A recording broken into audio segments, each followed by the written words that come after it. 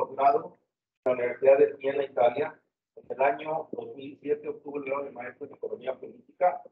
En el año 2011 obtuvo el grado de doctor en Ciencias Económicas, doctor del Departamento de Economía Política y Estadística de la Universidad de Siena, Italia.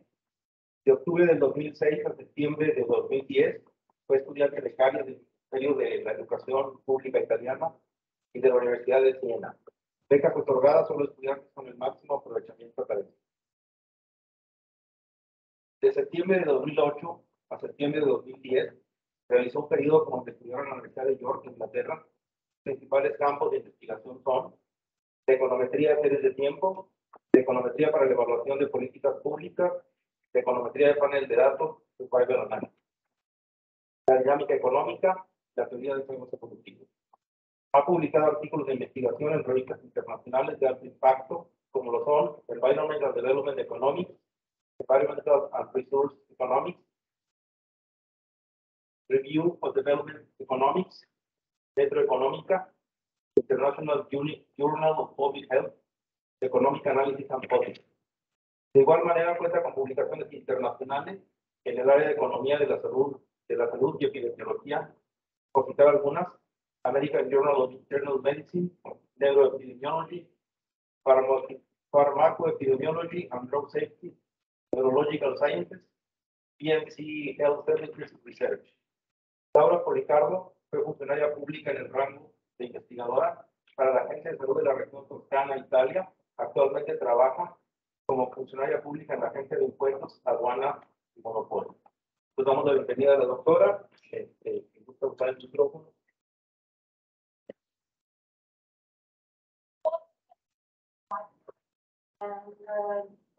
What I'm about to present today is a joint work data, and Graham Day, a professor at the same economic policy at the Colorado School of Science. So basically, in this paper, we want to study the wealth inequality effect on economic growth via interpretation through the function.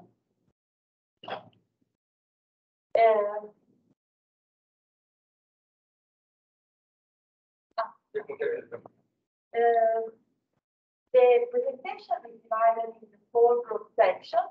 The first, which explains the motivation.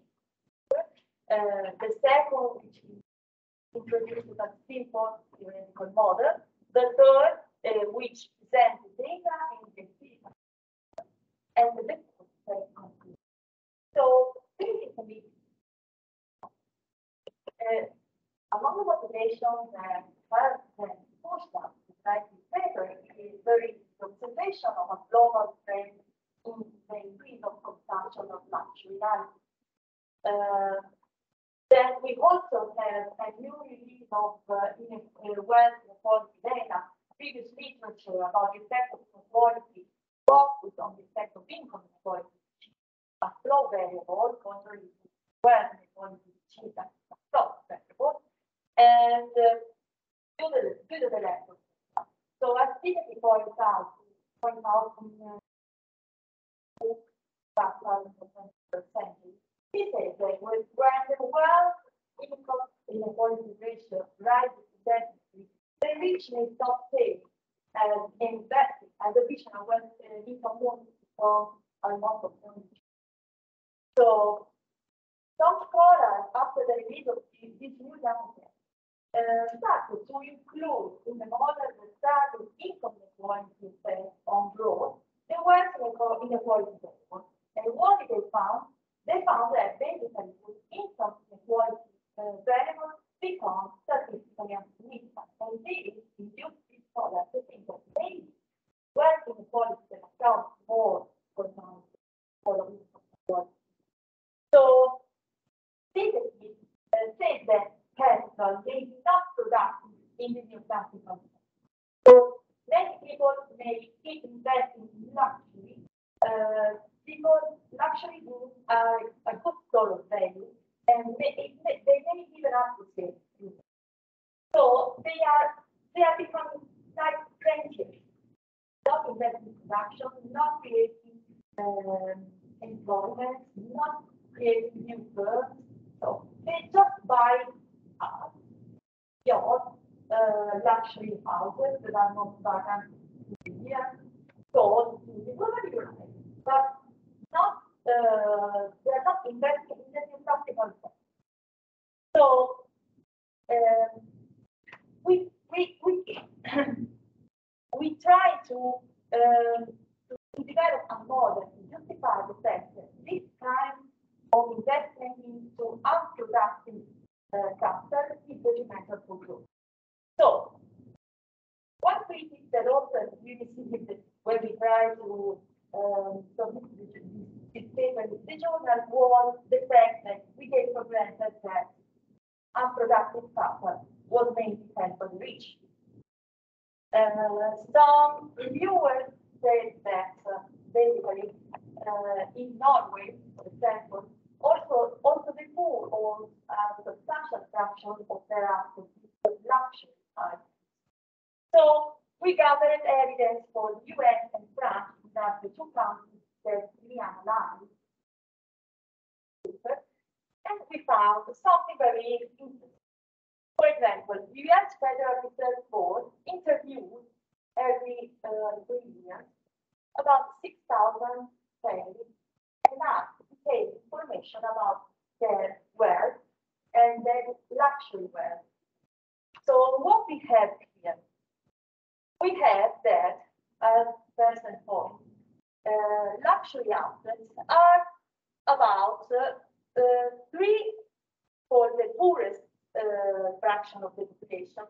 Let's say we ordered all these 6,000 respondent families according to their wealth, and then we plotted this measure, the percent of wealth held as luxury assets and total wealth held as luxury assets over total wealth.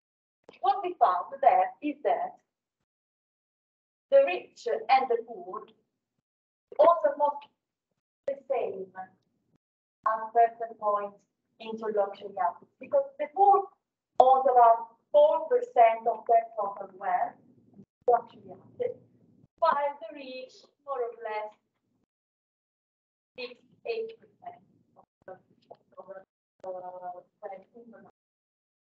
of course, if the rich are more are richer in percent in levels, they own much more luxury goods than the poor.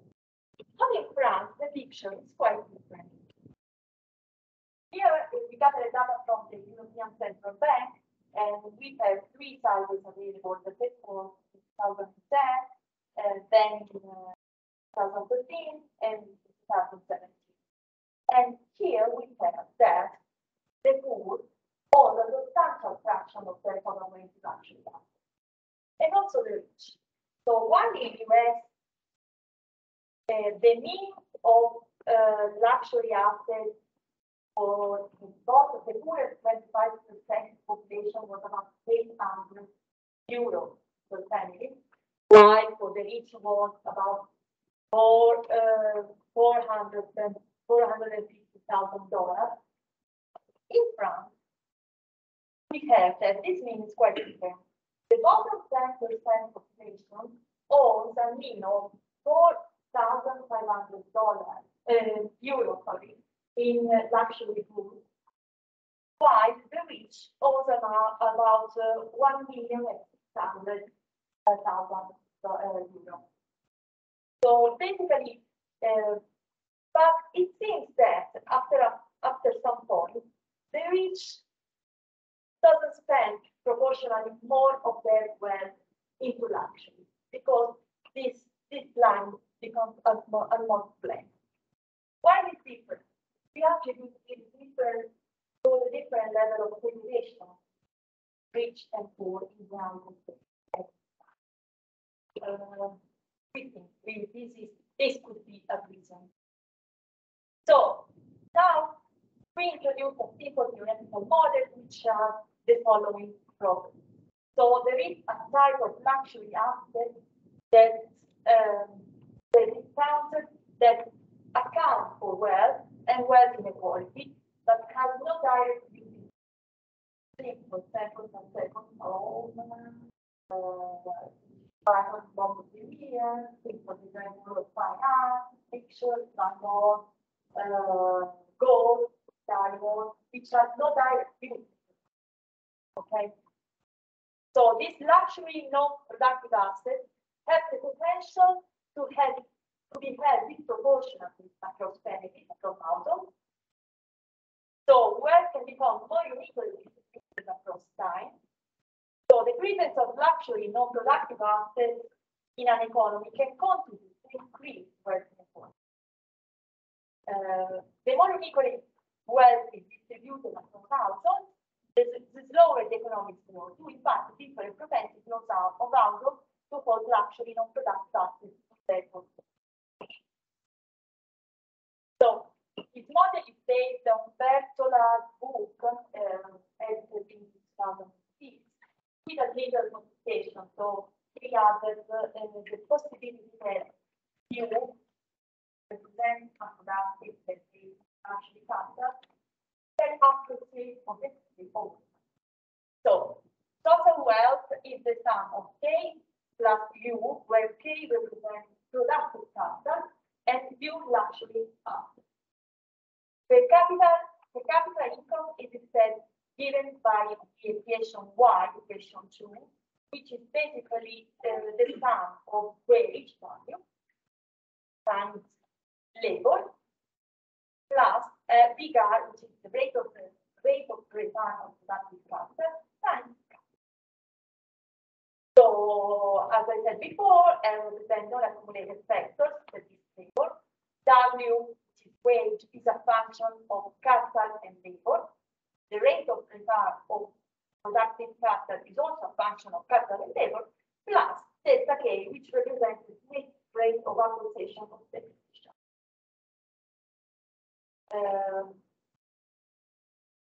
Consumption is assumed to be a linear function, that is the sum of a subsistent level of consumption, AY, which A represents the marginal propensity to consume from current income, and is included between 0 and 1, and DK are the marginal propensities to consume from capital, accumulated capital.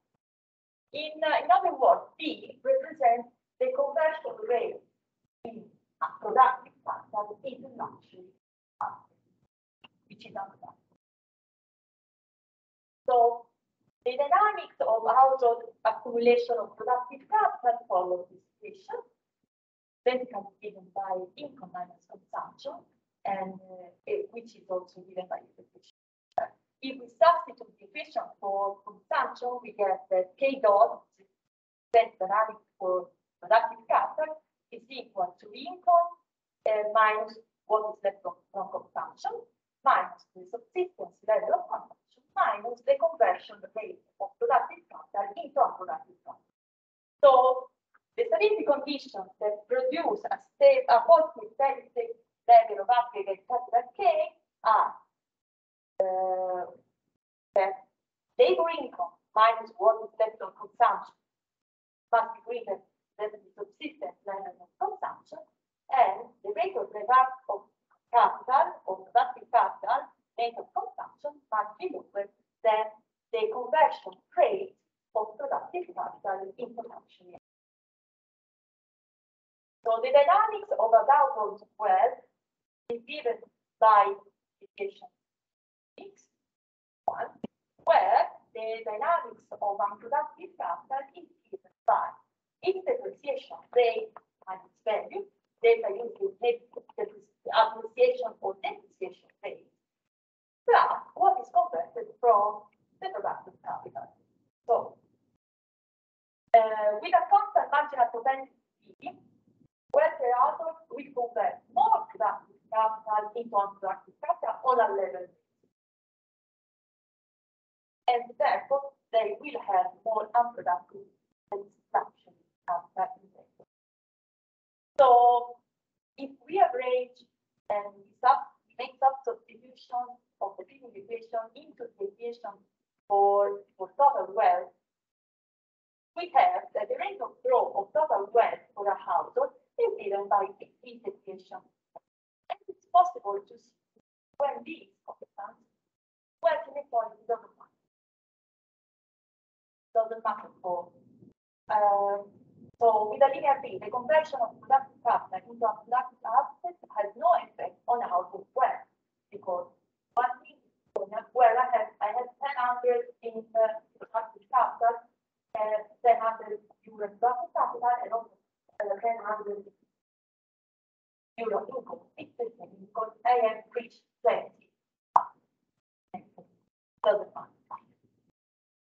So now we define two scenarios according to the evidence that gathered before, the evidence from the US, and the evidence from the. So in this case, we assume that there are two types of households, rich and poor, and poor households B equals to 0, which implies that they have no luxury assets and they have no desire to acquire luxury assets. While rich households have B positive, and therefore they acquire luxury assets and also have a positive endowment assumption. So from equation 9, wealth inequality grows if the rate of growth of wealth for the poor is less than the rate of growth of wealth of the rich. This implies, after some arrangement, that delta U, which is the rate of appreciation of unproductive capital, must be greater than. An important insight of this inequality is that wealth inequality, even though the rate of appreciation of unproductive capital is lower than the rate of consumption bigger. So what is the effect of wealth inequality on growth? So possible to prove that the rate of growth is equal to this equation. And it's possible, it's pretty clear that this equation here, that is the rate of growth of GDP, is increasing. Growth is reducing if we increase the consistent level of consumption. So it's true. Now, if B is constant across households, wealth inequality has no effect, as in the United States. So this is the case of France. Number 2. We try to find a function that fits the data that we found before.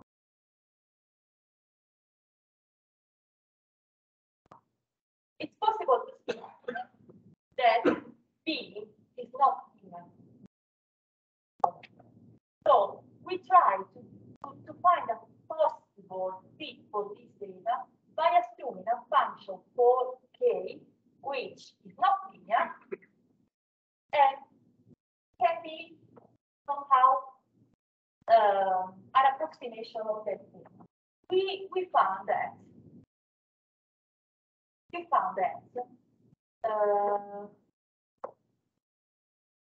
we introduced a nonlinearity with the first derivative, the different and so we found that a possible approximation of the data that we saw before could be this function.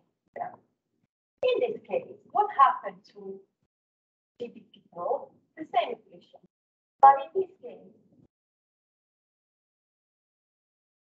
we have that both rich and poor provide proportionally more of their income of capital into non-productive assets, provided that B is convex, because the limit for K tending to 0 or K tending to 0. So if inequality, wealth inequality grows, both rich and poor will spend more into luxury items, and therefore growth is reduced. So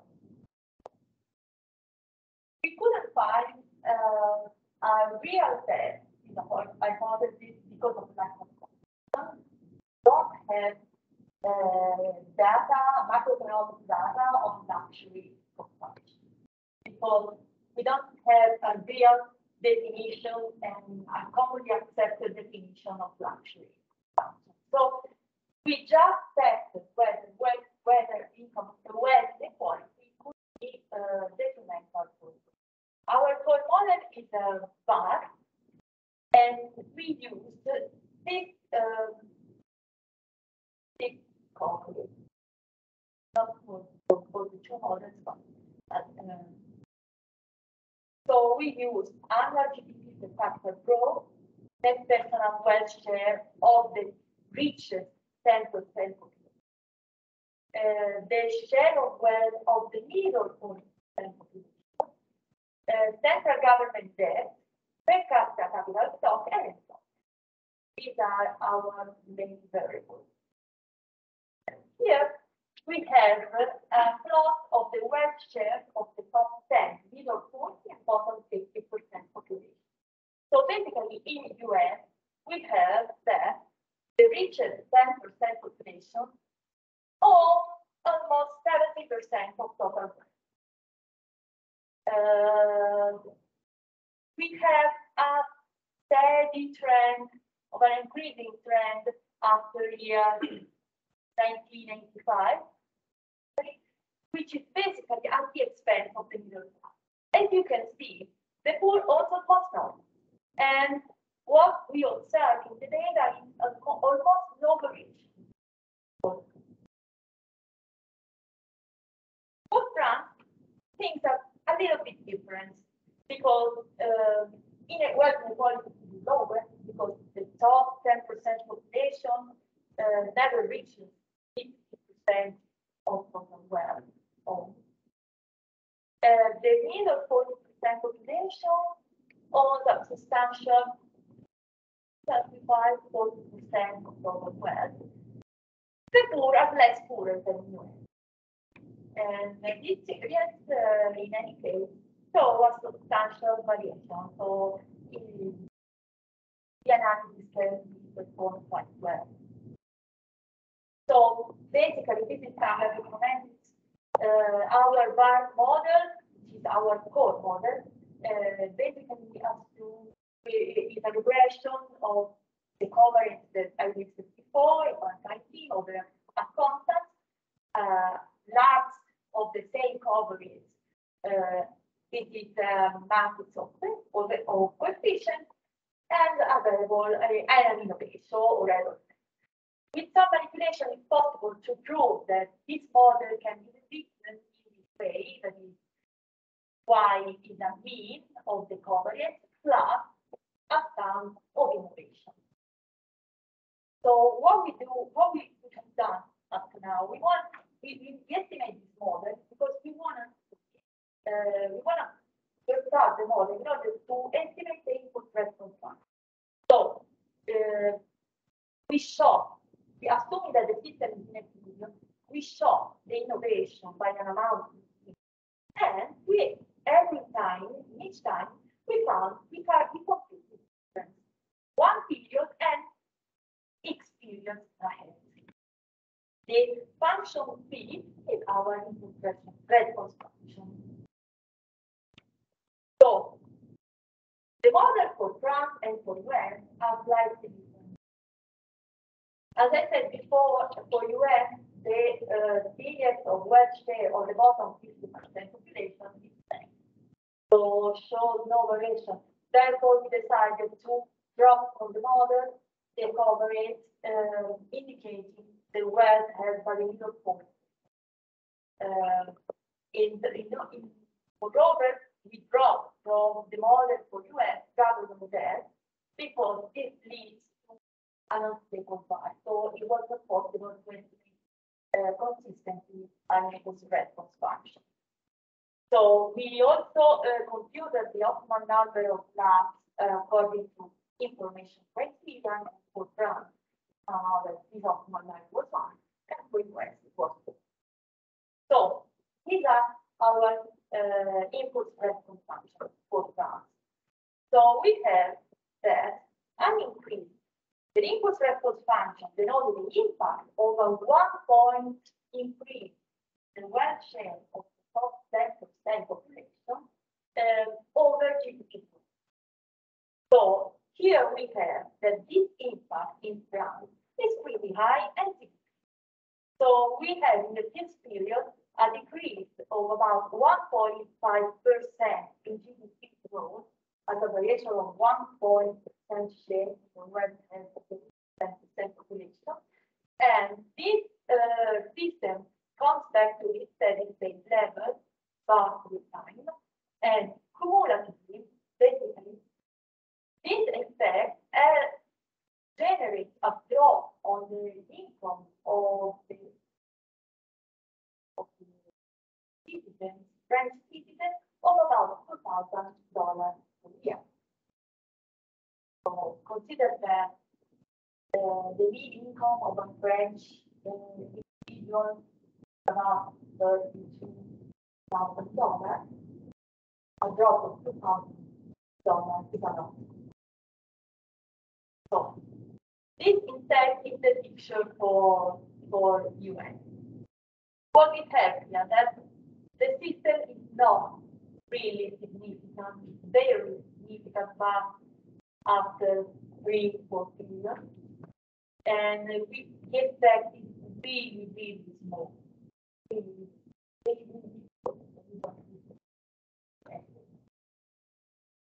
So we also, our reviewers, of course, suggested that maybe our results would not be wrong with respect to different levels of wealth inequality and different model selection. So we first checked the robustness of our results, first reestimating the model instead of using the wealth share of the top 10 and middle 40% population. We included in the model the ratio between wealth of the top 10 and wealth of the top 10% population, controlling for the share of wealth by the middle 40%. In this case, as you can see, qualitatively, the result for France doesn't change, and neither for Spain, because for France the impact is still negative, close to 1, a little bit more than 1, but significant. For the United States, it can be kind of.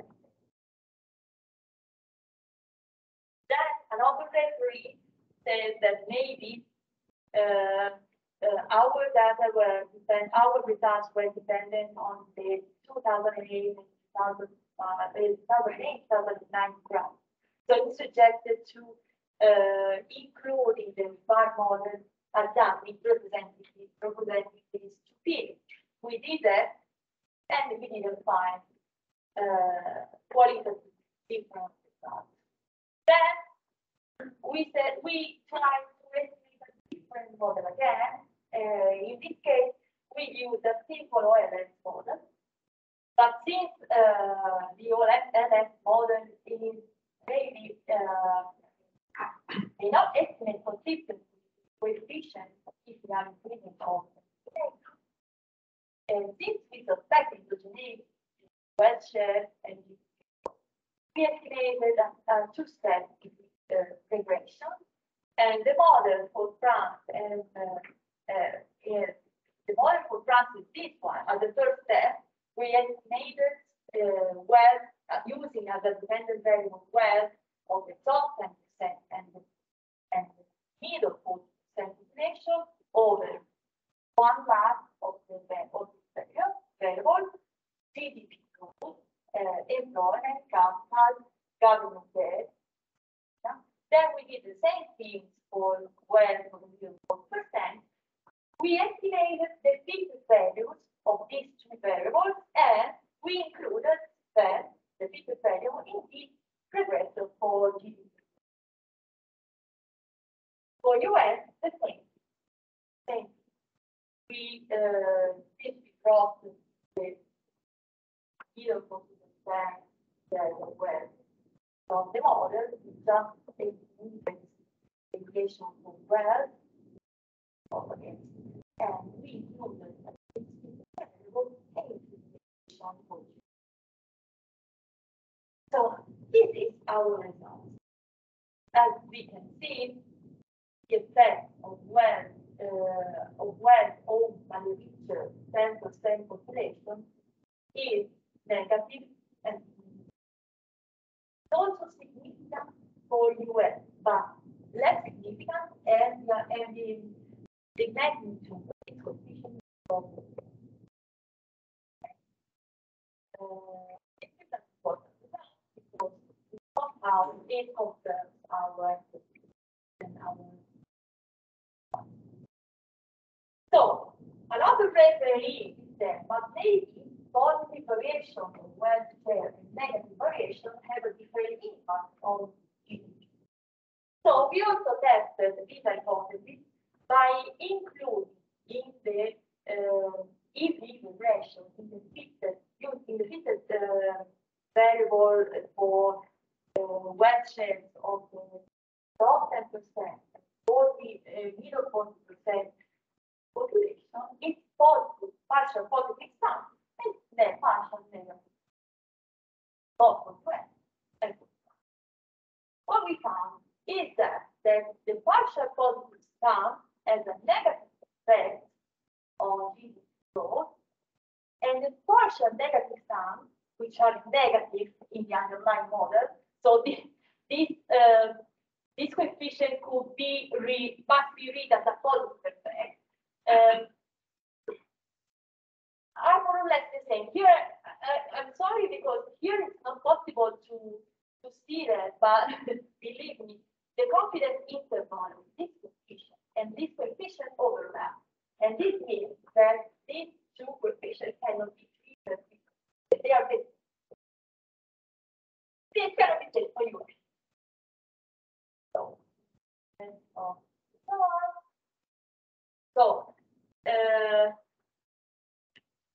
here I gathered data for Mexico too, but in the original paper we considered only France and US because 20 years ago, and so we have enough evidence to infer our results. But in any case, so in Mexico, as we will see, wealth inequality is very high because the top 10%, the richer 10% population, own about 70–80% of total wealth.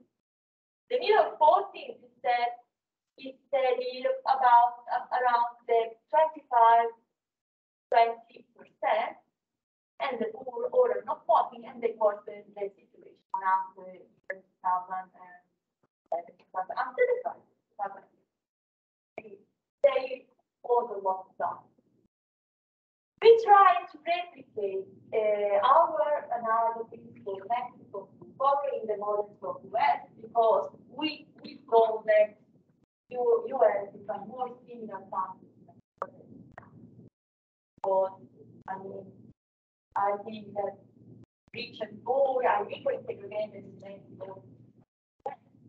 And also because in this case, the government is very generated an unstable price. So we computed the optimal lag for Mexico, and it was 2, and we find this result. Even in this case, I'm increasing 1 percentage point of wealth share owned by the richest 10% population generates a drop in GDP, which is significant. So, I mean, I don't have data for luxury consumption pattern, but I think if you want, if you're interested in arguments, you can different the investigation and try to find a reason. Because I think it could be useful maybe for if you want to write. I feel that there are several students here, maybe they've been writing a reason. So, I mean, it's a good point to start. So, basically, what we can conclude from this analysis. So, increasing wealth inequality in France definitely decreased growth. But for US, the data are less strong. The results are less strong. when the rich show an increasing preference for luxury consumption relative to wealth. However, when the poor show a high preference for luxury consumption, the negative effect of increasing wealth inequality on growth is amplified. This may be due to fear effect caused by less segregation. I believe that this could be also due to less incentive, different reasons, better distribution,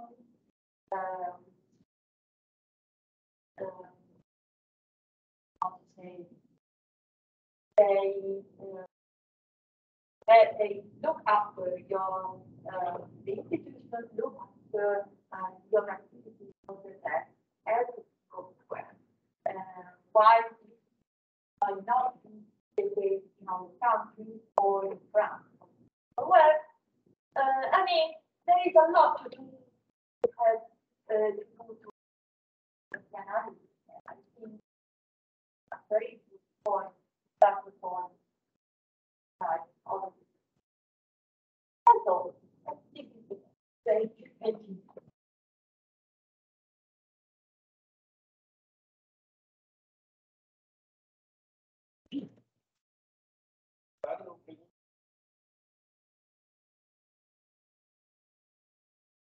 You consider perform a sensitivity analysis how react more changes of 40% of population selected for this model?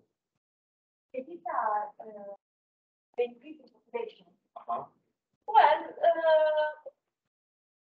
if I'm not wrong, and I didn't find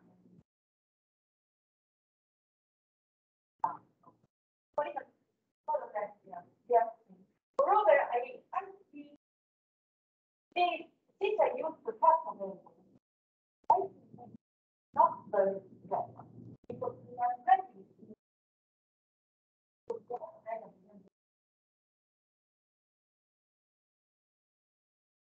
If you change a small value of the top 10%. I mean, 1.4. I mean, this means that we change from the share of wealth goes from 61. And the impact that we find from permanent 1% or so 1 unit variation of the share of wealth $1,000 lost permanently. Okay.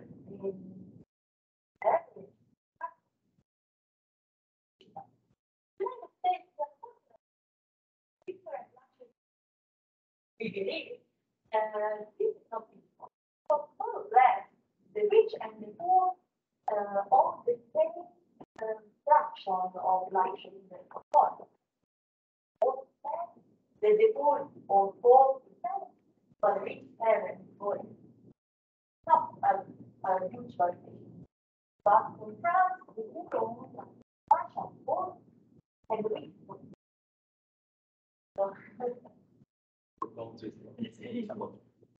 ¿Algún comentario? ¿Pregunta?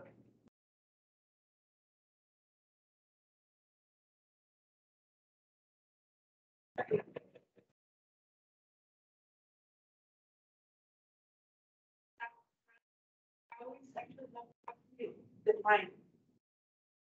We define luxury as the sum of several variables. If the family owns a second home, which is not used for business, therefore we included, well, I think the definition, we included they have cars that are stored just for example, they have more than one car for each family member. Well, I mean, if they have items like gold, jewels, I mean, we consider several but that's a definition that I didn't want to much because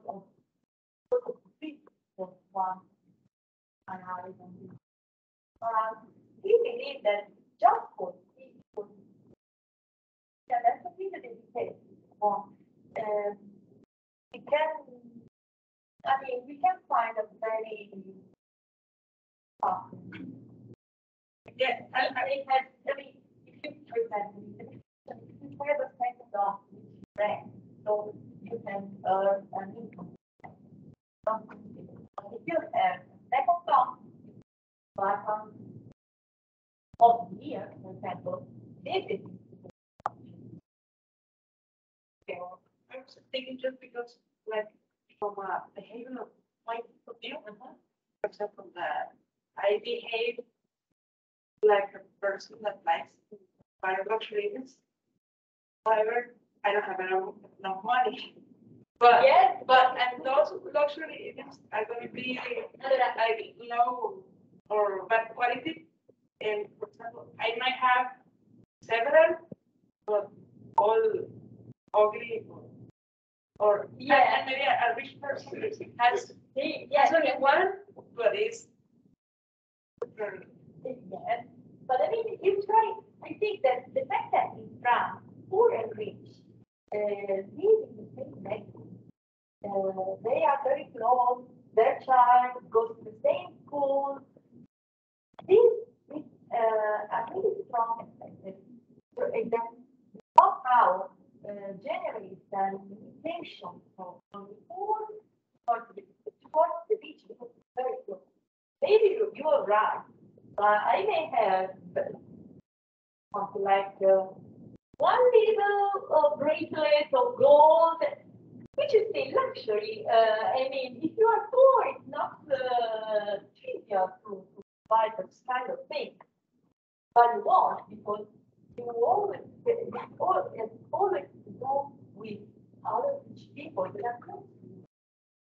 And also consider the fact that in France they are less poor than in US. Because social policies are better. Because I mean, it's the social state that helps you to stay rich.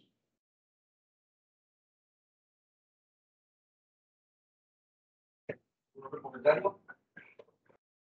Bien, agradecemos a la doctora por su participación. Voy a leer aquí la constancia que te vamos a sacar.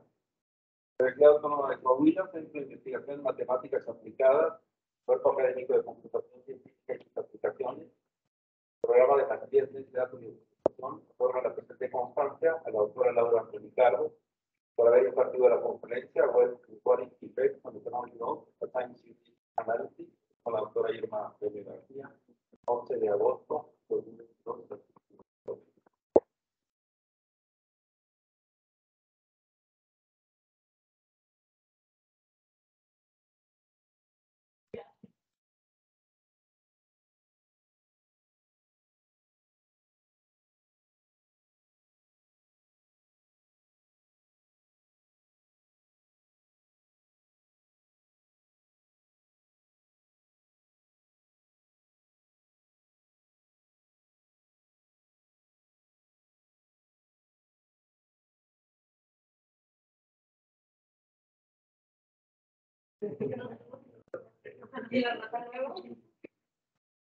no sé, a ver, espero que existen los nuevos modelos. Pues buenas tardes a todos, a los profesores que tienen sido.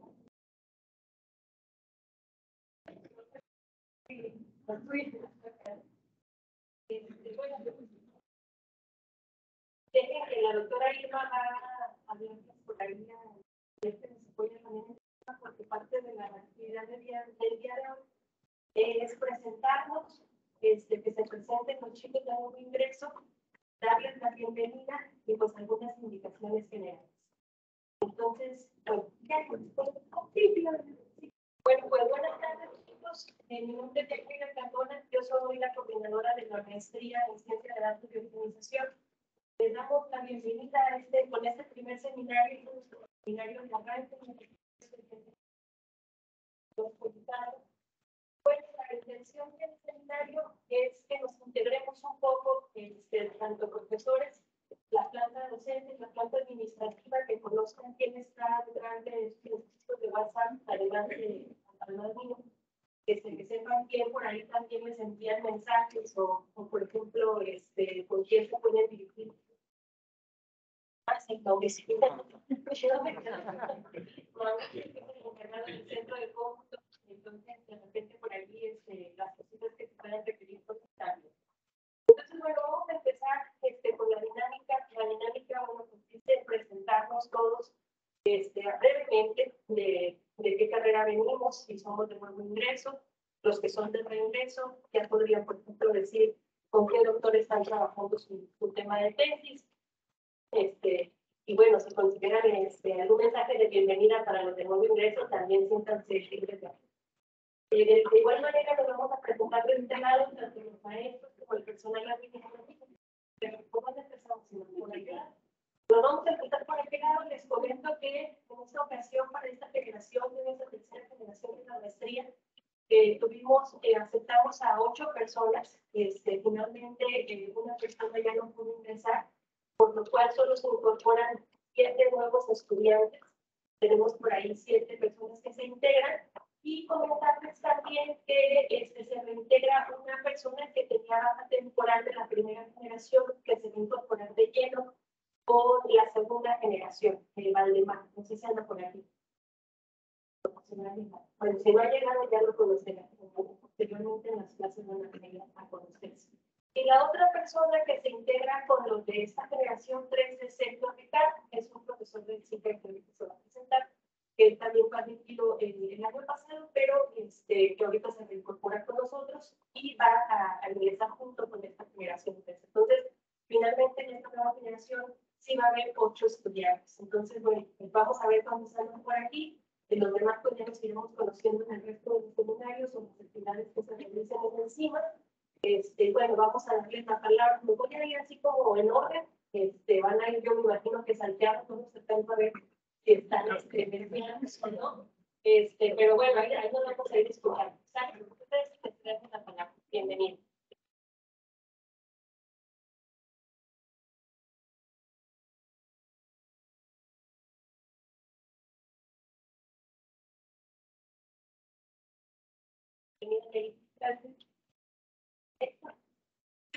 Buenas tardes.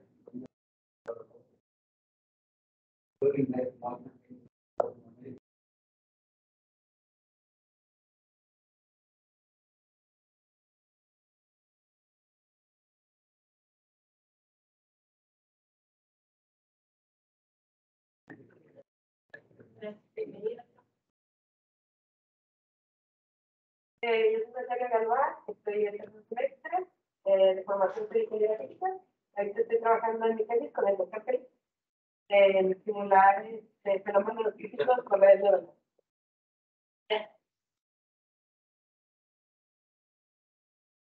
Yo me llamo Juan Diego, soy de nuevo ingreso y soy ingeniero. De nuevo ingreso. De nuevo ingreso. Gracias por Yo me llamo Joel Miguelina, soy el tercer semestre, estoy en una tesis con la doctora Irma. El tema va a ser sobre temas de tiempo y un poquito de predicción por caso.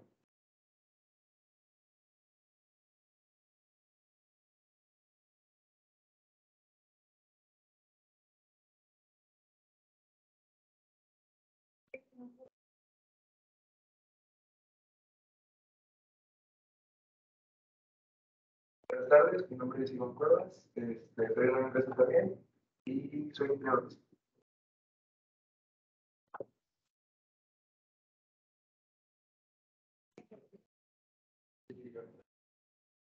Escoger y estoy con algunos compañeros de matemáticas, incorporo a la maestría nuevamente por la ley. Pero no ingresa a la maestría y pues nada, porque se respecto a acá en todos los años.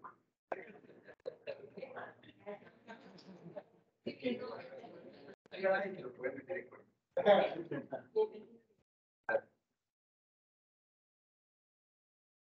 Bueno, buenas tardes. Yo soy Diego de León. Yo soy ingeniero químico con la Facultad de Científicos de la UAP.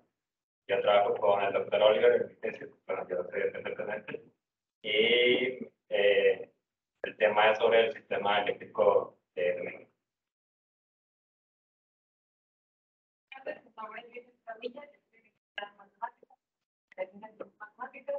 También soy de termométrica y me encuentro trabajando con la doctora Jueves, los vehículos, pero más en un tema social, enfocado más que nada a la salud, específicamente en el tema de mujeres.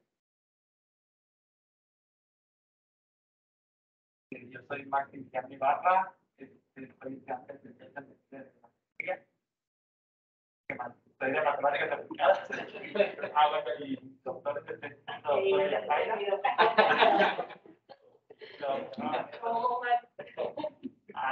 y estoy trabajando con temas de cadena de suministro, ya no te hablan.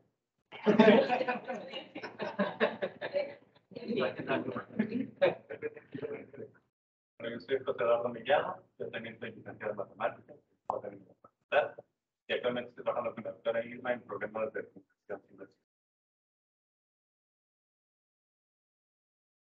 Con este ramo todos los estudiantes.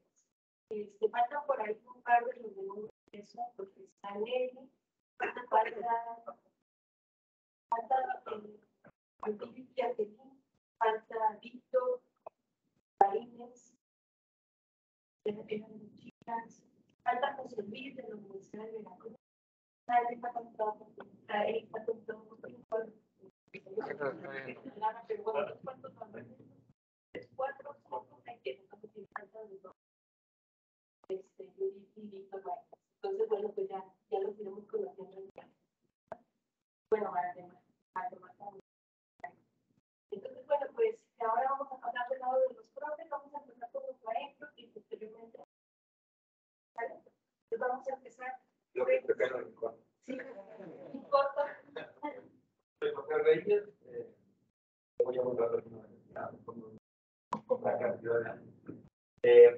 Mi área, bueno, tengo licenciatura en educación de matemáticas, técnica experimental, doctorado de economía regional, especialización en ciencia de datos. Mi área general sería ciencia de datos, administración, más particular, econometría, que actualmente en aspectos de impacto de economía en términos de los gastos derivados COVID y post-COVID.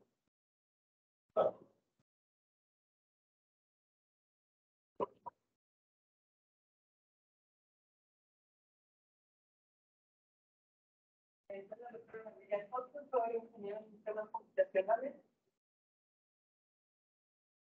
Pasé doctorado en ciencias de la computación y tiene investigación en la ciencia de datos, principalmente la aplicaciones de apoyo a las aplicaciones.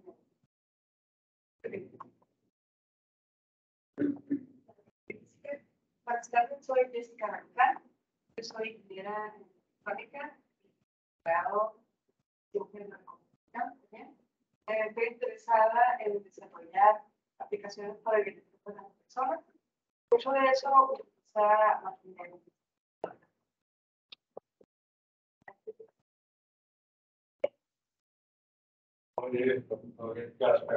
Carreras, soy economista, maestría de economía matemática en la UAP, el doctorado de Siena, mis áreas de investigación, la teoría de juegos deportivos, la economía matemática, más económicos, pero aplicados por.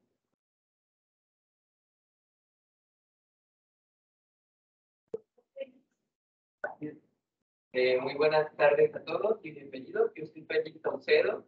Yo soy físico de carrera, tengo maestría en ciencias de los materiales y posteriormente hice doctorado en ingeniería. Mi línea de investigación, pues, abarca, voy a decirlo así, dos ramas. Una rama que es simulación de métodos numéricos para resolver ecuaciones diferenciales y la otra que estoy funcionando en doctorado, pues, es de datos.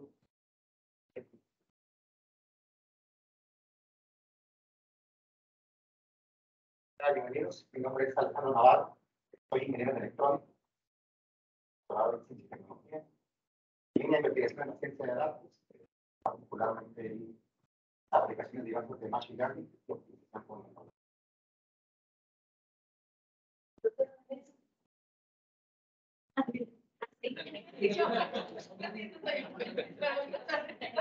Bienvenidos a todos. Yo soy Vanessa Ábalos. De formación soy licenciada en matemáticas aplicadas y de maestría y doctorado con la especialidad en ingeniería, básicamente por investigación. He trabajado en cosas de redes, pero desde que llevo unos años aquí en la universidad y he estado trabajando principalmente con la doctora Piketty y con la doctora Irma en temas de problemas de y actualmente también he estado trabajando en proyectos con algunos que involucran más cosas de estadística y de datos, y intento adaptarme a proyectos con la doctora y con la doctora problemas sociales. Y bueno, lo que se les ofrezca, yo soy la que los molesta. Pero los que vayan a los becarios, votar o postularse para la beca conmigo, yo lo digo.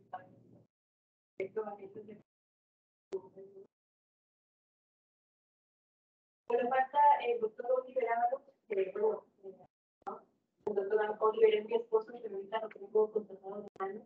Allá en la cuenta. Bueno, el doctor Oliverano es como matemática. Ya, acá en el rango.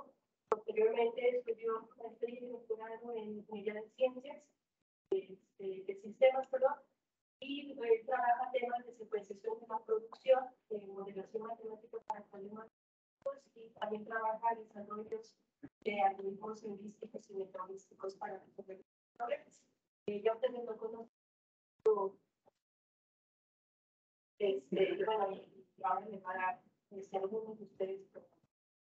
Bueno, algo yo, la doctora Irma, me voy a preguntar yo, y después la doctora Irma, porque ella tiene algo adicional de pregunta, y darle el pie al personal administrativo. Bueno, ya me presenté, soy Andrea Cardona, pero no me he introducido en cuanto a nosotros. Yo soy licenciada en matemáticas aplicadas, también egresada de aquí en la Facultad de Matemáticas,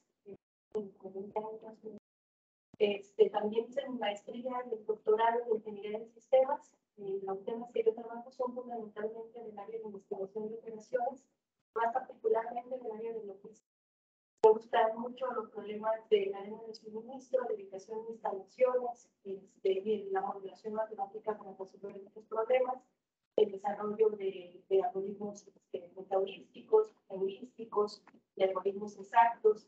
Y bueno, pues ya cuando llego por ahí la clase de optimización, ahí poco a poquito, conforme van llevando los van a ir identificando cada uno de nosotros. También, y creo que es importante para los que no ingreso, que sepan que la página de encima, por ahí tiene el descriptivo de cada uno de nosotros, nos pueden buscar por ahí, para que, bueno, se van a llevar una materia con el doctor de metodología de investigación, más adelante se les va a asignar director de tesis. Ahí por el WhatsApp, lo que yo les pasé fue la asignación del tutor. El tutor es una persona, en este caso uno de nosotros, un compañero de la planta académica, que nos va a acompañar a ustedes durante todo el proceso desde que son admitidos hasta el día que entiendan su texto. Entonces,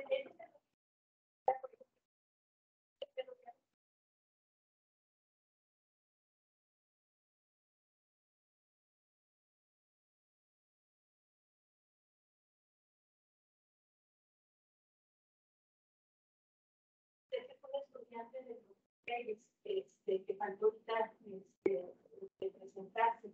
Él todavía va a llevar algunas materias de especialista, entonces también va a estar como activo. Y respecto a eso de los tutores, yo les mandé por ahí en el WhatsApp a los de nuevo ingreso la relación del profesor que les va a dar ese acompañamiento. Ese acompañamiento es meramente, digamos, como un ir de la mano en el transcurso de la maestría. Ahorita, por ejemplo, en este primer semestre, es quien les va a apoyar a ver, dependencia de su situación, de tiempo laboral, o si van a ser becarios o cosas por el estilo, la carga académica, por ejemplo, a llevar este semestre. Entonces, yo les pasé ahí por la relación de él con quien quedó. Héctor, pues lo recuerdo claramente que está con él, porque desde hace, del año pasado, Heriberto con quien está, Iván, Diego. Entonces, para que se dirijan con sus tutores para la firma de la carga académica.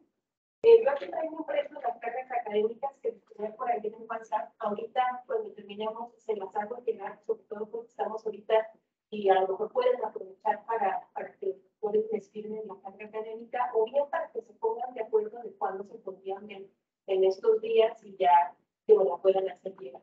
¿Sale? Entonces, bueno, por ahí tienen la relación. Si tienen alguna duda, busquen por ahí el archivito, por ahí vienen por la relación. Si me acuerdo que acaban de mandar para recordárselas, pero bueno, para no detenerme en eso, ahorita vemos esta parte de la. Bueno, y más empezando la palabra. Gracias. Bueno, buenas tardes a todos, bienvenidos de reingreso a este nuevo semestre. Ya llevan un año. Y bienvenidos a los chicos de nuevo ingreso, ¿no? Muchas gracias por la confianza, por entrar aquí a la maestría, por aquí encima. Yo estoy ahorita frente de mi equipo, actual. Soy María García Castillo. Yo soy de formación social y información complicadas, matemáticas y mi área de interés es la de comunicación, matemáticas aplicadas en general y por todo problemas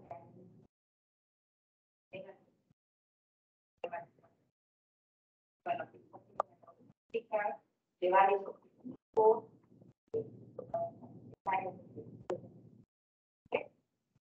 Comentarles también que dentro de la clase académica la mayoría de los profesores son miembros del Sistema Nacional de Investigadores, nivel 1, nivel candidato, todos tenemos un proveer, después somos un cuerpo académico registrado de coordinación, o sea que tenemos ya un historial de trabajo académico. Luego algunos ya tenemos varios años, algunos cuantos, ¿no? Nuevos,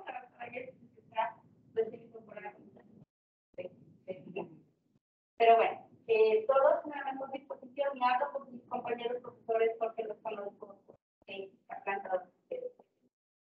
Todos en la mayor disposición y con compromiso académico sobre todo, para que ustedes tengan la cualquier cosa que ustedes requieran, se pueden acercar con su tutor, se pueden acercar con la doctora Yajaira, que es la coordinadora del programa, trabajo apoyado también con la doctora Vanessa. Se pueden acercar conmigo, ya que tienen cualquier inquietud, cualquier duda, cualquier cosa, y vemos la mejor forma de que se resuelva el favor y entonces, cualquier situación que ustedes consideren, por favor, no duden en acercar. Todo se puede resolver de una de otra forma. Y bueno, pues la planta académica requiere un apoyo administrativo y un apoyo secretarial y un apoyo de centro de cómputo, que la verdad es que las personas de apoyo pues sería muy difícil poder desarrollar esta parte. Entonces, la licenciada Isabel Garner, ella es la secretaria administrativa. Con ella se tiene que dirigir para todo el rollo de los pagos. La cuestión de los pagos aquí es para beneficio propio de la maestría. Nosotros no tenemos un salario adicional, ni se queda aquí para beneficio propio del programa. ¿Sí? Entonces, aquí el equivalente de la secretaria administrativa, que hace un excelente trabajo en toda la gestión de las cuentas y todo. La verdad es que. Entonces, con ella creo que ya han estado diciendo cómo se van a dirigir para hacer lo del rollo de los pagos, ¿no? Que les quede la ficha, no sé qué. Cualquier cosa.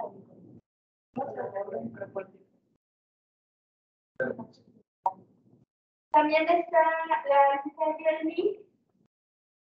Perdón, no fue la que Y él viene encargada de toda la parte de control escolar de la maestría. También les han estado mandando mensajes para los que de la maestría, de los expedientes, de las matrículas, todo el mundo, ¿no? Entonces, para que nos conozcan, y él tiene también con su pueblo para que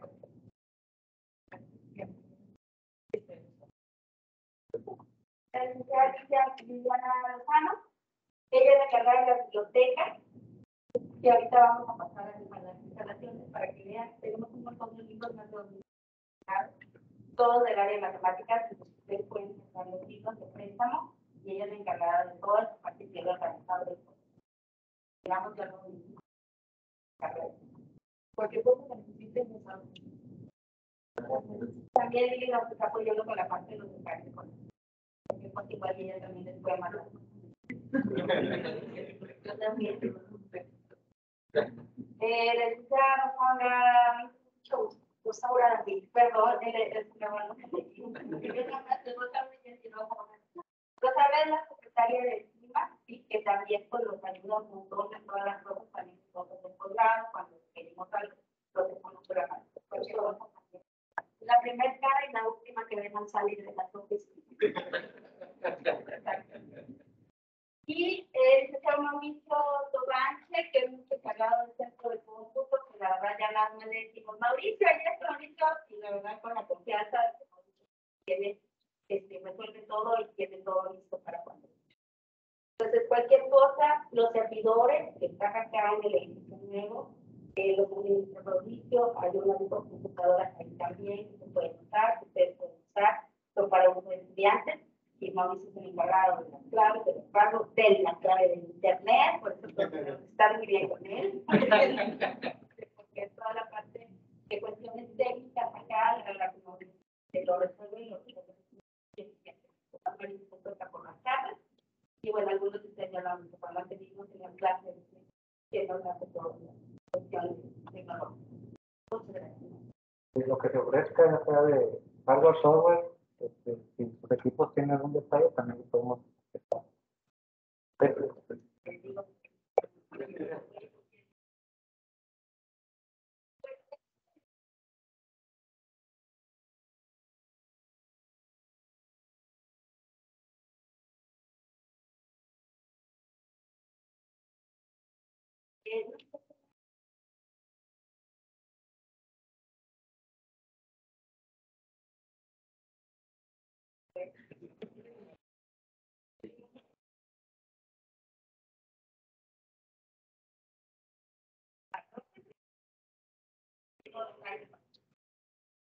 No sé si hay algo más, ¿cierto? Sí, nada más la firma de las tablas. Les pasamos a dar los precios y nos vamos ahorita todos si gustan para que conozcan dónde se van a impartir las materias. Algo importante, las clases ya van a ser presenciales. Hay que seguirnos cuidando los cubrebocas, pero ya se va a presentar la clase presencial. Que ya no se